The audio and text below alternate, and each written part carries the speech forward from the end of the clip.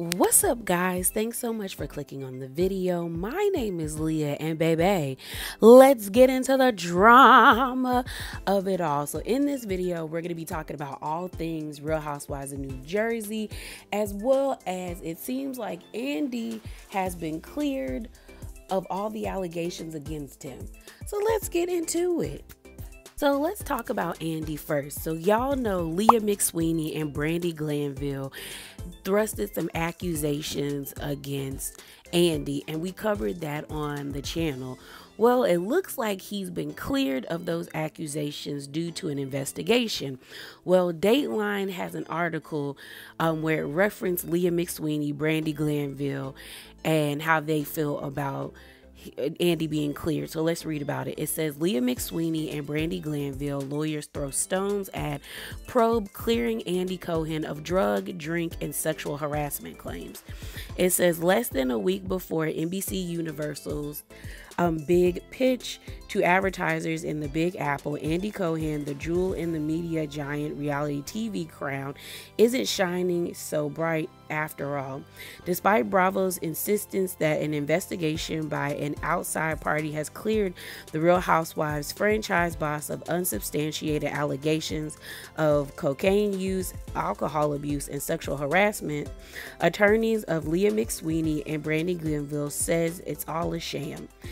This is perfect timing, McSweeney lawyer Gary Alderman told Dateline Thursday after Bravo put out a statement calling their Cohen probe completed and done. One line so they can repeat it all for the advertisers at the upfronts. It goes on to say, how do you have an investigation without speaking with anyone?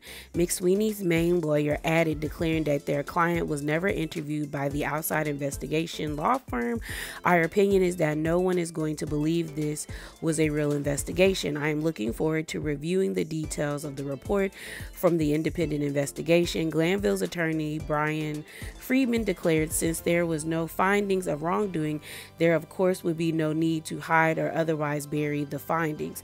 NBC did not speak with the complaining witnesses.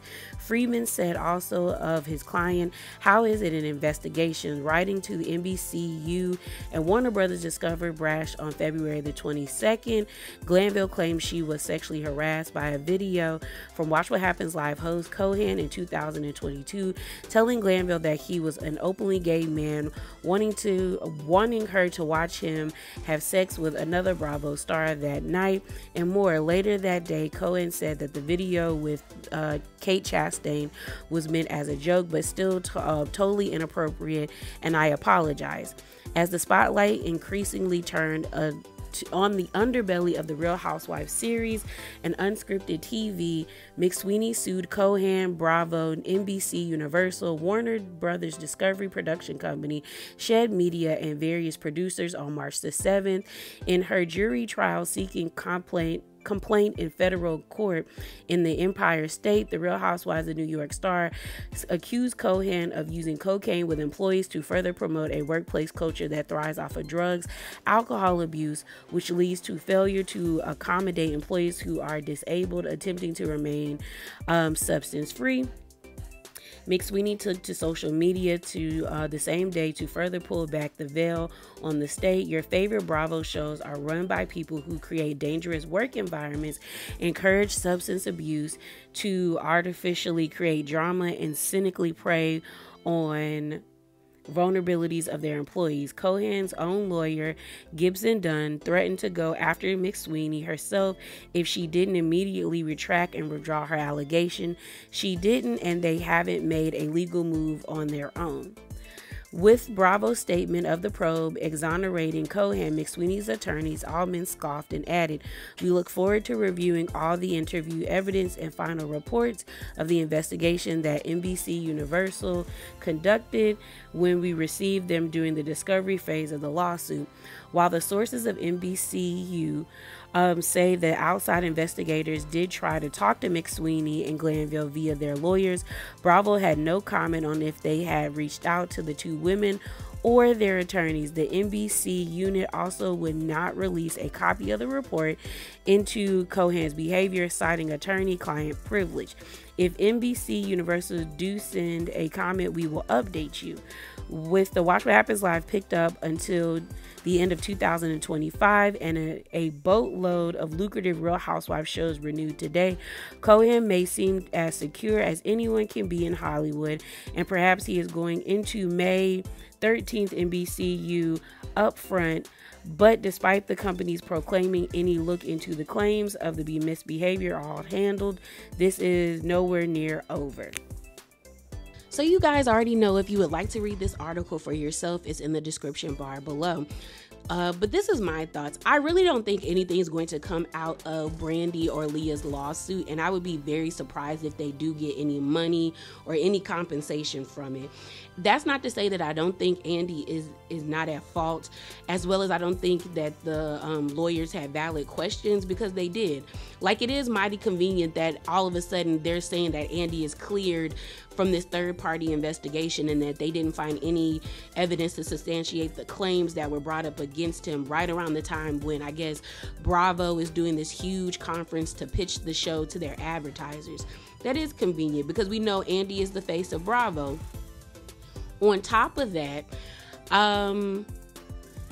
like they said, y'all did this third-party investigation and Andy is innocent. Y'all are saying that when we do our discovery, there should be no pushback when we ask for that information. And they're right. And I get what they're saying about, like, y'all had this third-party investigation, but nobody reached out to our clients. No one contacted us. That's weird. But I guess I look at it from the network standpoint of, like, well, why would we need to reach out to you? Or maybe that's what the network is saying. Like, why would we need to reach out to you guys when you are suing us and all of your complaints and claims are, like, in your lawsuit? What's the need to talk to you? Like, you know what I mean? But I feel like they have valid complaints. But I also feel like Leah and Brandi just give me disgruntled co-workers.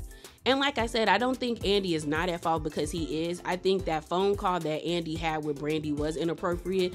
You are her boss. You shouldn't be talking about anything sexual with her.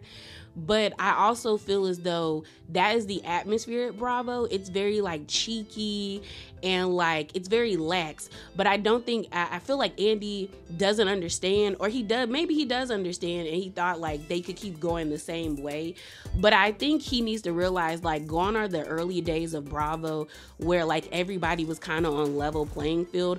I don't think any of the ladies thought that, or Andy thought that Bravo was going to be this big sensation, to the fact that they have a BravoCon, you know, and they've made people millionaires, almost billionaires in a sense, with their, like, with being on the show, that I just feel as though you got to shift how you move. I think the lines have been so blurred for Andy, because he becomes friends with these ladies.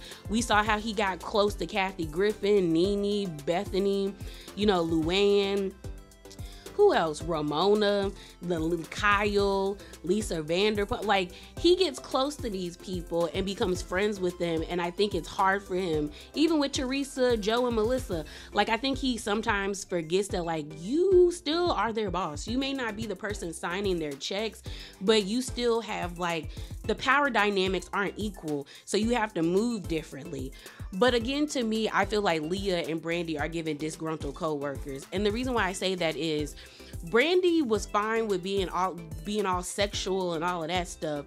But now that her acts have kind of possibly gotten her in trouble, and that she has been used as a producer's puppet, and she thought the producers were going to protect her, and they haven't. Now she's mad and she's trying to burn everything down.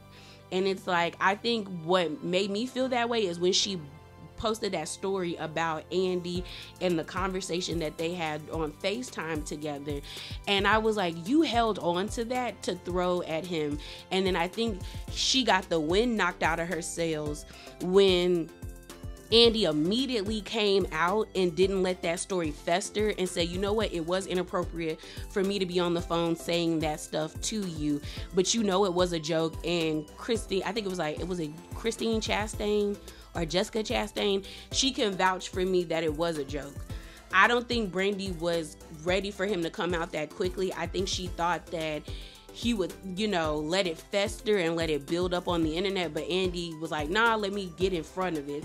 So that's when I was like, okay, Brandy, you've been holding on to things just to throw at people because you're mad. Because I guarantee you, if they were cool, she wouldn't have a problem with that, because we've seen the way Brandy operates. We've seen how she gets down. But I think Brandy also has to take accountability that you're a grown adult, and just because production told you to do something doesn't mean you had to do it. You definitely could have been like, you know what, I have morals, I have integrity, and I'm not going to compromise them for a check.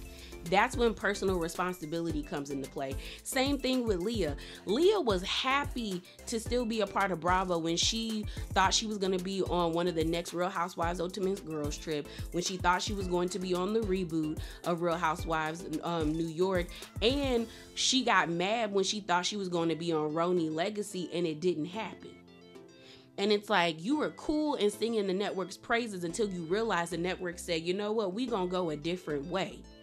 Then to say that the network, it creates a hostile work environment and they push people to drink, and then now you're accusing Andy of doing, you know, cocaine.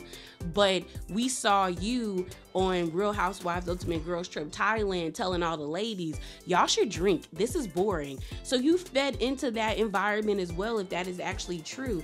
And I have yet to see her make a statement where she acknowledges the part she played into this what she's saying is happening, which makes me feel like you're not taking accountability. On top of that, Leah's a grown adult.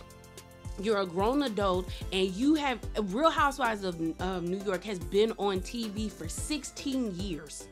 And in them 16 years, we have seen these grown women in their 50s, 40s, and 60s get so drunk where they pee on themselves with adult diapers, where we've seen Sonia break glass with her feet. We've seen Luann fall drunkenly in bushes. We've seen Luann actually have to become more sober and actually go to AA meetings. It's like you had a clear representation and evidence of what you were getting into. So I can't give you that when nobody told you to get on a show and, you know, take a risk with your own sobriety. You have to take ownership of that, and I feel like Leah's not trying to do that. So that's why I feel like it's giving disgruntled. And these are my opinions. You can have a different opinion than me, but that's just how I feel. Like, I just feel like, yes, to me, everybody is at fault. Andy should not be this close to his employees, so he needs to start moving differently and stop blurring the lines. Leah and Brandy have to take ownership that at the end of the day, you are an adult and nobody forced you to do any of this. You chose to do it. So let's talk about New Jersey. So Teresa recently did an interview. I don't really know who she did the interview with, but it looked like one of those like Today shows, like morning shows that go, you know, they do. And so she was asked about her situation with Joe and Melissa. And I'm going to play the audio for you guys, and then I'm going to read what Joe commented. Parents were alive. My parents are no longer here, and after what they did after my wedding, tried to make my wedding all about them, that was the last straw. That was the straw that broke the camel's back. Yeah, I agree. Yeah, and this season, something else comes out that I was shocked to hear, and that's it. Like my heart starts beating really fast just because I get if a stranger goes against me, and that's fine, because a stranger, you expect that from a stranger, but when your family member deliberately hurts you, that's on a whole nother level. So there's no chance. No. And you know what? Reconciliation. I get signs. I don't know if anyone out here, you know, gets signs from people that have passed that, you know, that I was tremendously close with my parents. Like, my father lived with me after my mother passed away. I get signs from my parents all the time that I'm on the right track. Great. Because, like, your family member should not hurt you.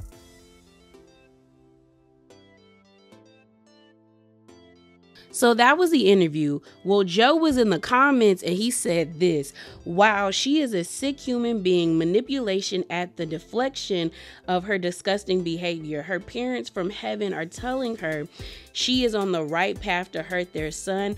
That's some sick shit. So here's my thing. I don't get why no one understands what she's saying. I got what Teresa was saying. Basically saying that her brother hurt her in a way that she no longer wants a relationship that she can't come back from, and she questions whether or not she's on the right path, but then she sees signs that she believes are from her parents letting her know that she's walking in the right direction. And this statement from Joe only makes me believe that he still wants a relationship with his sister, but his communication skills are horrible. Because my thing is, you don't want a relationship with your sister. Like, you're committed to not speaking to her, and she's committed to not speaking to you. So you don't think you not having a relationship with her is hurting her as well? So how is she not, like, I guess I'm not understanding. Because to me, I do feel like they're both on the right track. Joe and Teresa don't know how to communicate with each other. They speak so nasty to one another.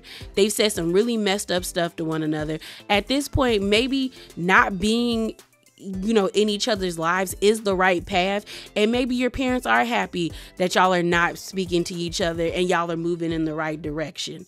Because constantly being in turmoil and fighting one another doesn't really help. Just to say that we're a family and that I talk to my brother, but every time I talk to my brother, either he cussing me out or I'm cussing him out. What sense does that make? So let's move over to Margaret. So pretty much, I have a lot of clips as it pertains to Margaret.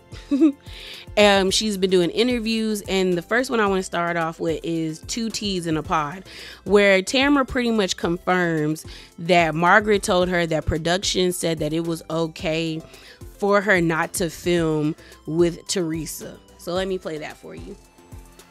Margaret in New York before they started the season, and she had told me, she's like, you know, we had our meeting, our production meeting, and they said we don't have to film with each other, we can do this separate.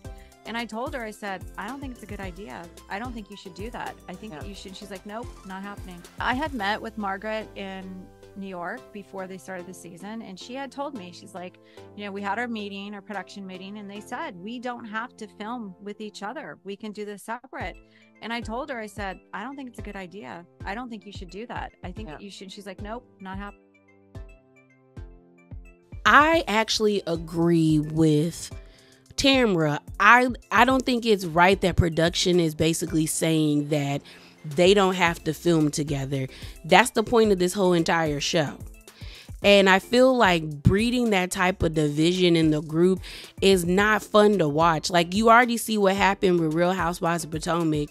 There was a clear divide, and like when they were all in group scenes, it was awkward and the energy was off and it didn't feel right. So maybe it might work for this season for New Jersey, but I don't think it's going to work going forward. And I don't understand why the network basically said, yo, it's okay if y'all do it this way. But keeping up with Margaret saying that she's not going to film with Teresa, she recently did an interview with Access Hollywood, and the interviewer asked her about how she felt about Teresa.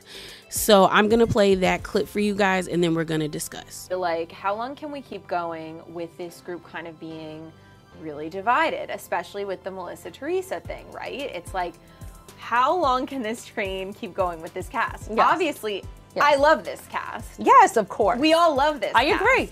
But what are your thoughts on this cast continuing and remaining the same? I agree with you. I agree with you. I think, you know, I think if someone's husband is just so wealthy and preaches it all the time, I don't know why his wife is showing up at Subway shops slinging bologna. So maybe it's time for her to go, you know, I don't know. That's all I have to say. I don't think it could continue the way it is. Okay. At all. I don't. But I think, you know, there are deep bonds with many of us. Yeah. That can continue. And I think there's just, you know, a few people who just dig their heels in and do horrible things. Yeah. Yeah, which is sad, which is unfortunate. Yeah. But I think certain people cross certain boundaries that, you know, I can't come back from, Melissa can't come back from, Rachel can't come back from. Yeah. Many people can't come back from. And I think the other cast members are going to have a hard time turning their head to at this point. Yeah. I really do feel that way. A lot of So here's my thing. I like trout mouth pigtails Margaret Josephs, but I think Margaret is overestimating her importance and her value to the network or to this franchise, because the truth of the matter is Margaret is not a focal point of this show the way in which Teresa is. Teresa's fans go up for her. They support her. The fact that they all followed her to that wedding special and Teresa got over 1 million views or 1 million in ratings, which was higher than any episode of Real Housewives of New Jersey. The network's not getting rid of Teresa. They would get rid of you before they ever get rid of Teresa. And if they do get rid of Teresa from the show, she's getting her own show. And y'all will probably be on this show together. I don't know. But I just think that Margaret contradicted herself for me when she was like, when someone digs their heels in, well, ma'am, all we've been shown of you, and I know it's only been one episode, is you saying that you don't want people to speak to, you don't want to speak to Teresa, you don't want to engage with her. Same with Melissa. So it's not really, and I mean, Teresa's doing it with Melissa too, but she's open to having conversations with y'all. Y'all aren't open to having conversations with her. The only person Teresa says she's not cool with is Melissa and her brother. She says she could communicate with the rest of y'all, but I don't know. I just feel as though at this point, they would probably get rid of y'all before they get rid of her. But that's just my thoughts, because I get some people will be like, well, Leah, they got rid of Nene, they got rid of Vicky, and all of that stuff. But if you think about it, when they got rid of Nene, we still had notable people on the show where it's like, yeah, it sucks that Nene's not here, but okay, at least I still got Candy, I still got Kenya, I still have Portia, I still have Sheree, I still have Marlo, I still have people from the golden era of Real Housewives of Atlanta that, like, I still have faith that this show could give me something without Nene. And then when you look at OC, they didn't really need Vicky. You had that chaotic mess, which is Bronwyn, and you have Shannon, freaking out, and then you had Kelly Dodd and her racist crazy self, and you had all these people that, like, you could get rid of Vicky. You could get rid of Vicky and still have notable people on the show that you were sure that they were going to give you a show. And even if I talk about Beverly Hills, they could get rid of Kyle and we would be okay, because when I think of Real Housewives of Beverly Hills, I don't think of Kyle. I think of Sutton. I think of Erica Jane. I think of Dorit. I think of Kim Richards. Like, I think of Garcelle now. It's like they have positioned people on these shows where, like, you don't need the OG anymore. Whereas when I look at New Jersey, I would be fine with them getting rid of Teresa and Melissa. But I don't know if the network is willing to take that blow in their ratings tanking from people not watching because they don't see Teresa on there anymore. So then they asked Margaret about her situation with Jackie. So I'm going to play that clip, but I'm going to speed it up because I think it's almost 2 minutes long. All the girls, when Jan died, reached out to me. Even Teresa, when he did die. Everyone, Jen ate it, but Melissa had come to the funeral. Dolores, even Jackie at the time, I was still close with Jen Fessler, Rachel Fuda. Everybody was there for me at the time of his passing. But, the year following is just like, that's when you need everybody around you, right? It's just like, so of course, the girls were very sweet. Unfortunately, Jackie really disappointed me. Yeah, she was very, very disappointing. If it's not happening on Instagram for her, it's not happening in real life, and that Instagram's not real life.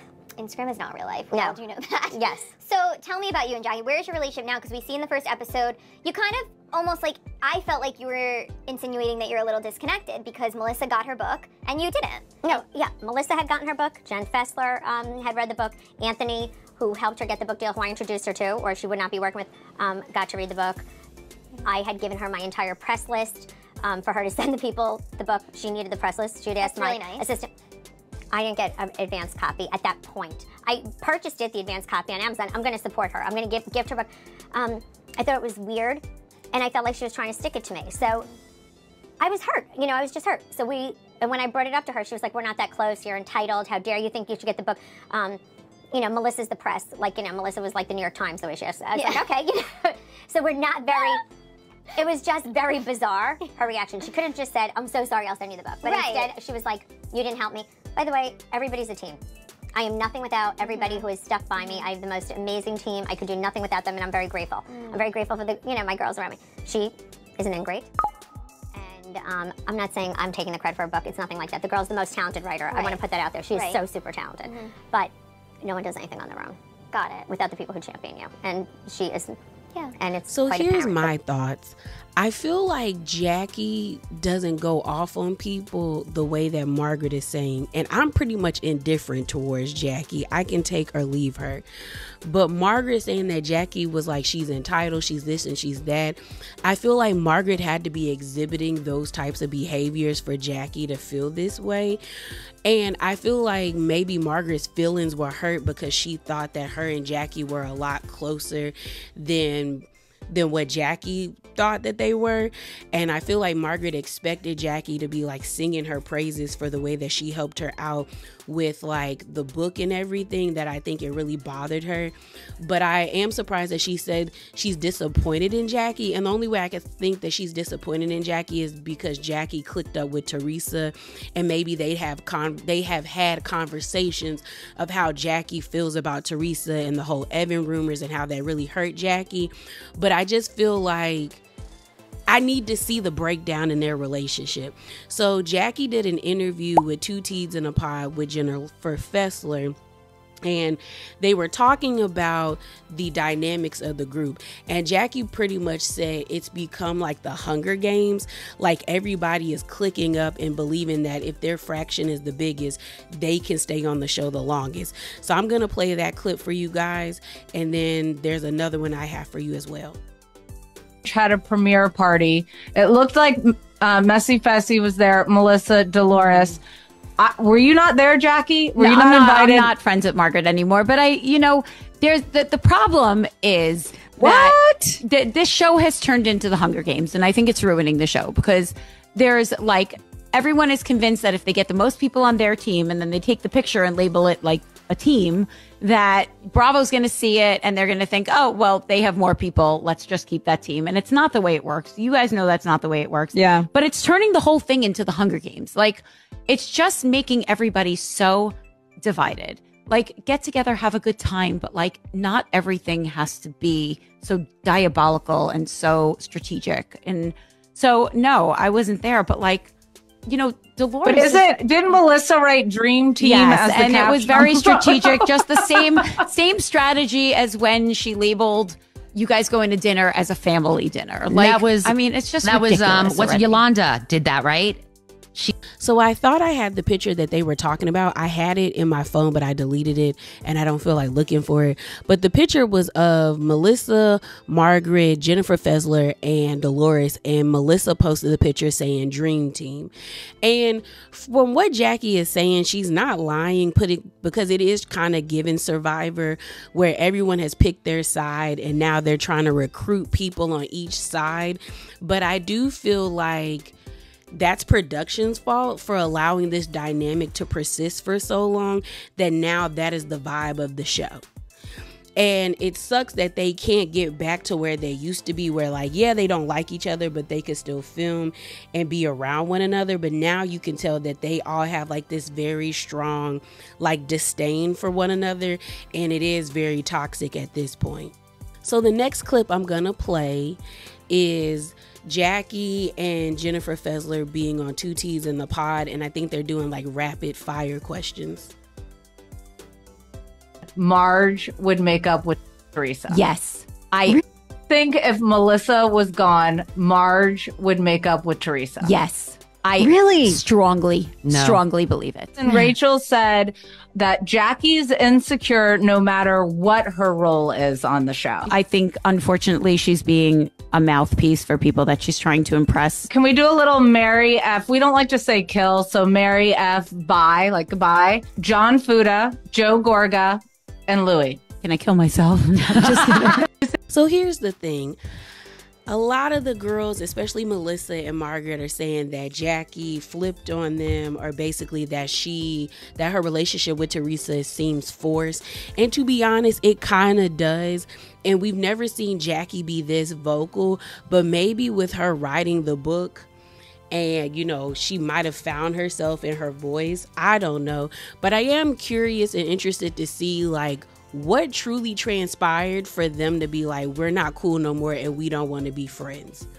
Like, what really took place where Jackie is saying that, like, if Melissa wasn't on the show, Margaret would be cool with Teresa.